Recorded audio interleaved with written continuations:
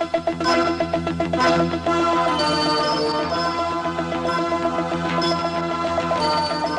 videotape will show you the cutters commonly used in a vertical milling machine and how to set up and perform machining operations on this versatile machine.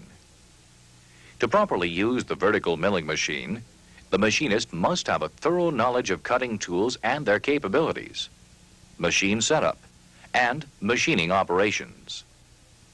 After watching this videotape, you should be able to write down the safety precautions to be observed when operating a vertical milling machine, identify common cutters used on the vertical milling machine and common devices for holding and driving these tools, describe the procedures for setting up a workpiece to be machined on a vertical milling machine, and describe the procedures for machining a workpiece on a vertical milling machine. Observe these safety precautions when operating a vertical milling machine. Always wear eye protection. Wear short sleeves or roll your sleeves above the elbows. Remove rings, watches, and other jewelry. Make sure that all machine guards are in place.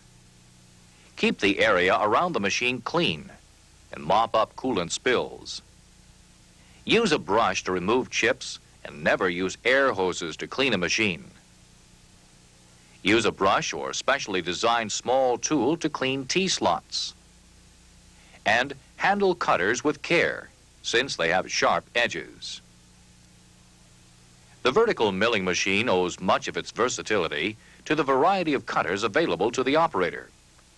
Some of the more common cutters are end mills, fly cutters, and drills. End mills come in various shapes and sizes, and most are manufactured with 2 or more flutes. 2-flute end mills can make their own starting holes, an operation generally called plunge cutting. End mills may be single or double-ended. Double-ended mills are often more economical, giving the operator 2 cutters from 1 piece of tool material. Other end mills are the T-slot cutter and the angular end mill for cutting angles. Shell end mills require a special holder and are of a larger diameter.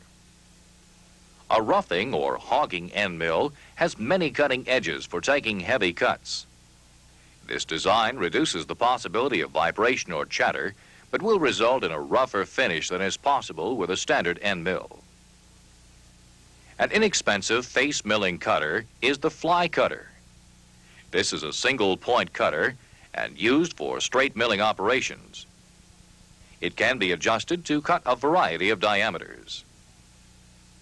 The vertical milling machine uses several cutting tools that can also be used on other machines, such as drill presses and engine lathes. Drill bits, boring tools, and reamers are used on the vertical milling machine. These tools are held in a collet or drill chuck mounted in the milling machine spindle. Consult the machinery's handbook to find the correct feeds and speeds for drilling on the vertical milling machine. There are a number of different holding devices for cutters. A solid collet fits the exact size of the tool. It holds and drives the tool with 1 or 2 set screws which engage on a flat portion of the tool shank. The split collet holds and drives the cutter by squeezing the tool shank. The collet is closed around the shank with a drawbar which pulls it into the taper of the spindle. The split collet must be used with caution, since a heavy feed rate or dull tool will tend to pull the tool out of the collet. This type of collet holds the shell-type end mill. The shell fits on the arbor of the collet, and a large screw on the end of the collet holds it in place. This device uses a key to drive the cutter. The quick change tool holder has a head to fit in the spindle and an adapter which accepts the tool shank. This device enables the operator to change tools and setups quickly. For precision machining on the vertical milling machine, check the milling head for alignment. Secure a dial indicator in the machine spindle. This instrument should sweep a circle just slightly less than the width of the table. Bring the indicator point into contact and deflect the needle. Lock the quill. Tighten the knee clamping bolts to take up any front sag in the knee. Set the indicator to 0. Check the setting on the back of the table, then on the front. If the readings are different, loosen the clamping bolts one at a time and then retighten them to give a slight drag. This drag allows fine adjustments without the head shifting. Split the difference between the two indicator readings with the head tilting screw. Then, check the alignment again. Continue this operation until you have the same reading at both positions. Then, tighten the clamping bolts and recheck the head to make sure it did not move out of alignment when the bolts were tightened. When the head has been aligned square to the cross-feed direction of the table, it must also be aligned to the longitudinal direction of the table. The procedure for this alignment is the same as that for the cross-feed axis. After alignment has been made in the longitudinal direction and the bolts tightened, recheck the alignment and make sure that the head is tight. The spindle head is now perpendicular to the table in both cutting directions. If the workpiece is to be clamped to the table, use holding clamps placed in the T-slots. Make sure that the clamps will not interfere with the cutter. Tighten the clamps slightly and place the indicator point against the edge of the work. Zero the dial and move the table to check the alignment of the work. If the milling machine table is equipped with a rapid traverse, the rapid traverse may be used to move the indicator tip along the work. Be careful not to run the indicator off the end of the work, since this could damage the indicator. Move the indicator away from the work and tap the work into alignment with a soft hammer. Then, recheck the work for alignment. When the work has been properly aligned on the table, remove the indicator from the spindle. Another way to hold a workpiece is in a machine vise. The swivel-type machine vise turns 360 degrees for angular cutting and allows setup changes without unclamping the vise from the table. Vices can be aligned with a dial indicator using the same procedures as was used for work clamped to the table. With a vise aligned and clamped tightly to the table, we are ready to perform an end milling operation. For this demonstration, we will square the end of a workpiece to give a reference point. Then, machine a groove in the corner of the work as you see in this finished part. Use parallels to hold the work above the surface of the vise so that the cutter will clear the vise jaws during the machining of the groove. Place small pieces of paper on top of the parallels to indicate when the work is securely seated in the vise. Place the workpiece on the parallels with the end to be squared extended past the side of the vise. Tighten the vise and seat the workpiece with a soft hammer. When the paper will not move, the workpiece is securely seated. We will use a 1-inch diameter single-end 2-fluted end mill for squaring the end of the workpiece. Place the end mill in the spindle and tighten the drawbar. The workpiece is low-carbon steel with a recommended surface speed of 80 to 140 feet per minute for end milling. We will use a surface speed of 100 for our calculations. To determine the spindle RPM, you can use either the machinery's handbook or a speed and feed calculator. For this demonstration, we will use a speed and feed calculator and set it to the cutter diameter of 1 inch. Using a surface foot speed of 100, we see that the RPM is approximately 390. Set the spindle speed as close to 390 as possible. In this case, it will be 325. For feed rate, we can see that for soft steel with a 1-inch end mill, we can take from 2 to 5 thousandths per tooth. Using 2 thousandths per tooth will give a smoother finish. A calculator setting for 2 teeth at 325 RPMs and at 2,000 feet per tooth will give the feed rate in inches per minute, or approximately 1.3 inches.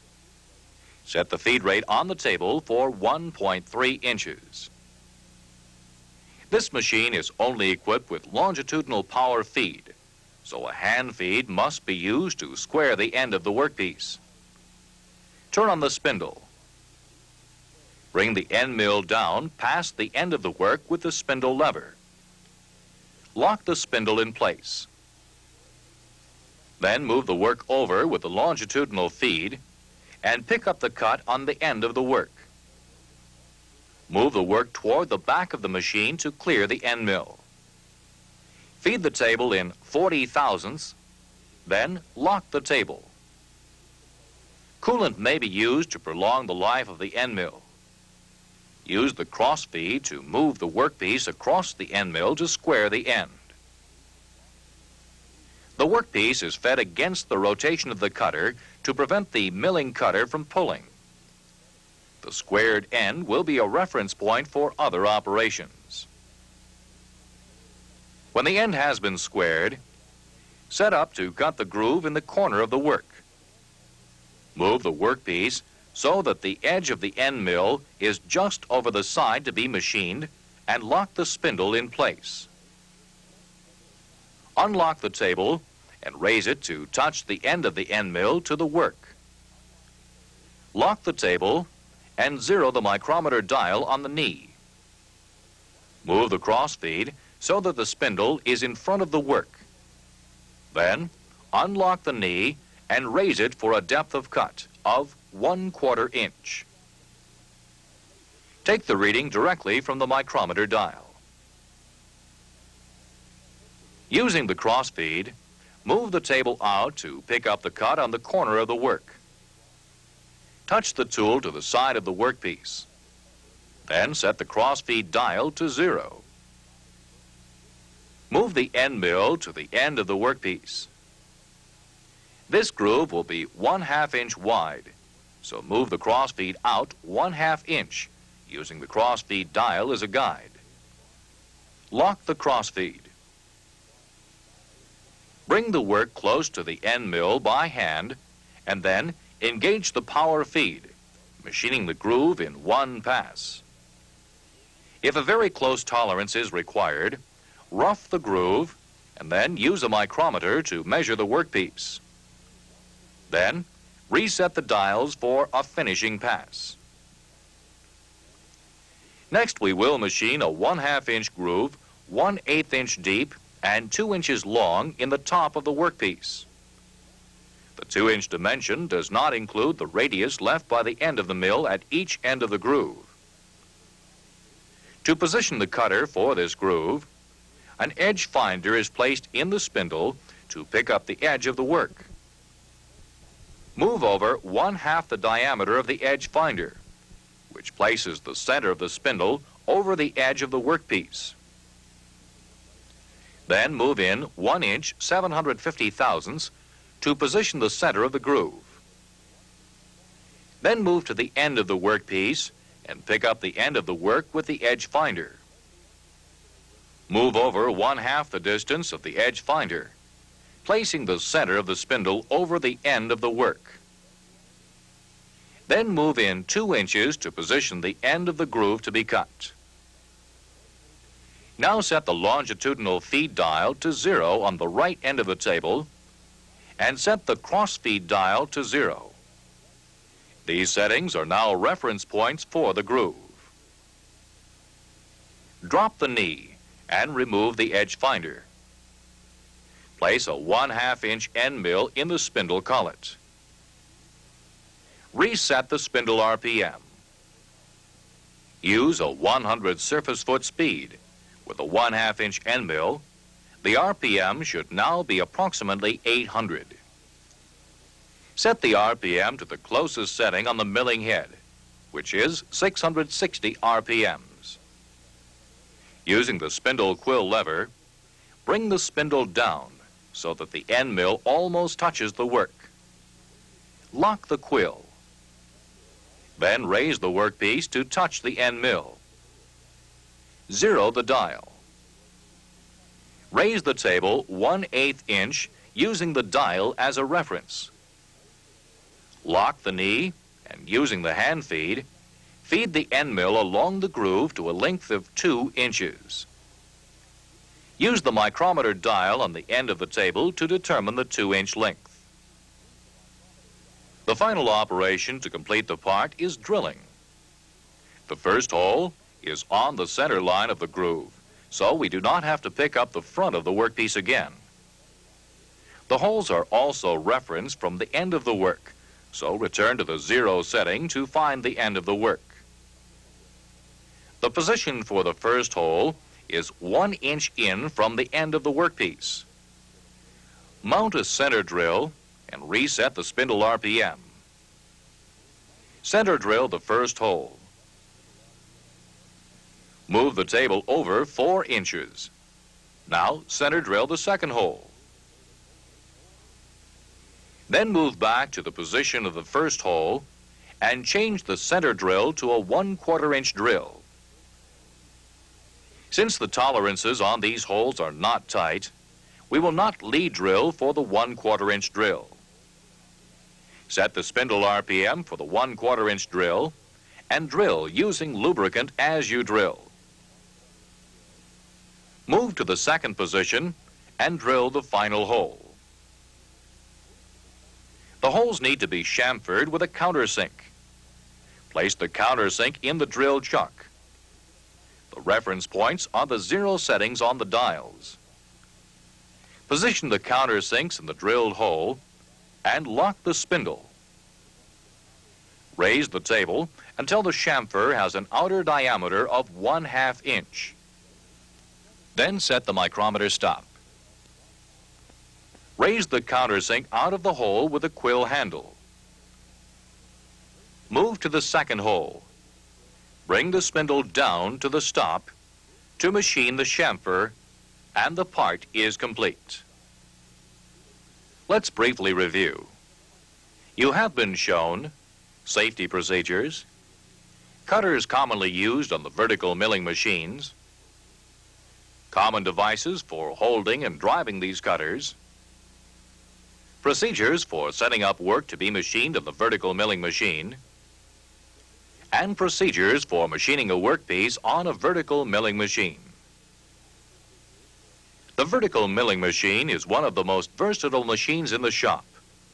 A thorough knowledge of this machine is essential in the machinist's trade.